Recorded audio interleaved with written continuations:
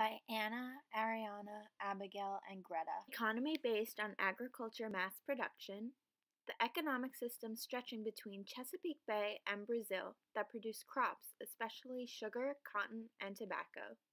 They were using slave labor on large estates. Mercantilism is the belief in the benefits of profitable trading, which is called commercialism. Government heavily regulates trade and commerce in hopes of increasing national wealth. Close government control of the economy finds ways to maximize exports and accumulates as much precious metals as possible to enable the state to defend its economic and political interests. The company formed for the exploitation of trade with East and Southeast Asia and India. The company started as a monopolistic trading body, and the company became involved in politics and acted as an agent of British imperialism in India from the early 18th century to the mid-19th century. After the mid-18th century, the cotton goods trade declined while tea became an important import from China. Beginning in the early 1620s, the East India Company began using slave labor in transporting enslaved people to its facilities in Southeast Asia and India. Great Britain took the dominant position of trade in Western Europe.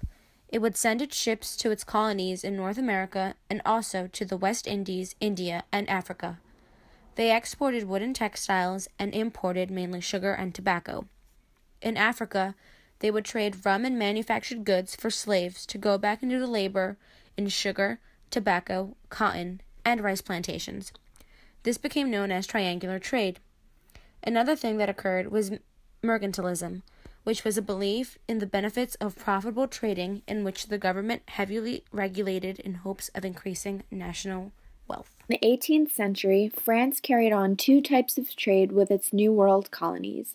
One was the direct trade by which France sent wheat, wine, metal objects, and building materials to the New World in exchange for sugar and, to a lesser degree, cotton, cocoa, tobacco, and coffee.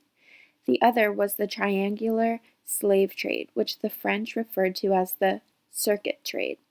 French ships loaded with trade goods sailed to Africa, where the goods were exchanged for slaves, and the slaves were then taken to France's New World colonies, where they were exchanged for sugar and other plantation products.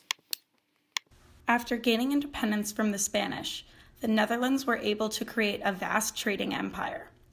Through their Dutch East India Company, the country controlled the East Indies, now Indonesia, parts of the Caribbean, and South Africa. They controlled the majority of the spice trade and grew very wealthy. The Netherlands didn't have any say in the politics of Europe as it was a new country.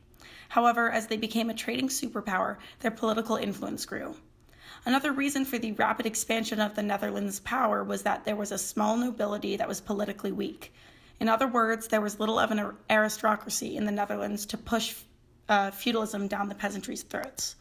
Ironically, New Amsterdam's prominent Dutch settlers would go on to become the aristocracy of New York, such as the Roosevelts and Vanderbilts. As the most successful economies in early modern Europe were Britain, France, and the Dutch Republic, these countries were idolized for their culture and thriving economy. How did these Western European powers set up a trade network, use slave labor and Asian goods to satisfy consumer demand in Britain, France, and the Netherlands? It really all comes down to mercantilism, where governments can control the security and prosperity of a state. However, with mercantilism and the demand for goods came imperialism. Western European economies depended on the importation of goods from British colonies, and the exportation of these goods all over the world were the root of prosperity in Western Europe. Simply put, the wealth of these European countries were sustained by commerce. However, the means of the commerce is often overlooked. The exploitation of slaves became steadfast during this time period. As a part of the triangular trade, slaves in the West Indies were exchanged for sugar, the most desirable product of the Americas. As demand for products grew, so did exploitation, trade regulations, and mercantilist governments. An economic system that seemed prosperous was in fact only supplying wealthy Europeans, while the lower classes, colonists, slaves, and colonized people paid the price. The outcome of Western Europe's thriving economy was greed, and this greed was the seed of crime, racism, violence, and rage for the 18th century and onwards.